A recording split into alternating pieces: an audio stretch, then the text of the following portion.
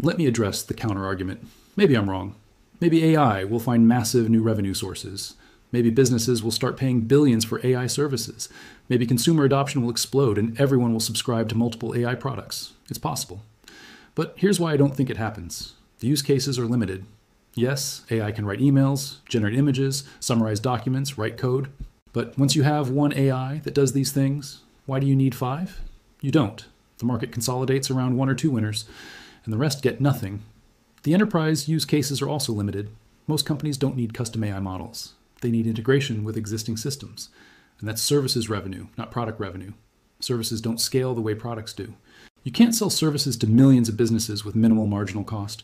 Each integration requires custom work. This limits profitability. So even if businesses adopt AI widely, the revenue doesn't scale fast enough to justify the infrastructure spending. Another counterargument is that AI will get cheaper. Moore's law suggests compute gets cheaper over time, so maybe the costs drop and profitability improves. This is possible, but it's not happening fast enough. Yes, NVIDIA's new Blackwell chips are more efficient than 8100s, but they also cost more. The net cost reduction is maybe 20 to 30% per query. That helps, but doesn't solve the problem. And it's offset by models getting bigger. GPT-5 will cost more to run than GPT-4, even with better chips. The final counterargument is AGI, artificial general intelligence. The idea that AI will become so capable it can do anything a human can do intellectually. If that happens, the revenue potential is unlimited. Every knowledge worker job gets replaced. That's trillions in labor costs that could become AI revenue. But there are 2 problems. First, we're not close to AGI. Despite the hype, current AI is narrow. It's good at specific tasks.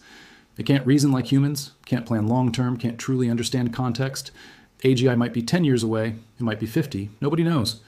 And you can't base trillion-dollar investments on technology that might not arrive for decades.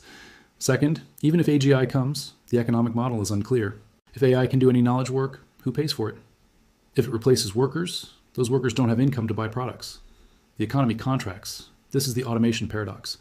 Technology that eliminates jobs can destroy the market for itself. So AGI might not be the revenue bonanza investors hope for. It might be an economic crisis that requires fundamental restructuring of how society works.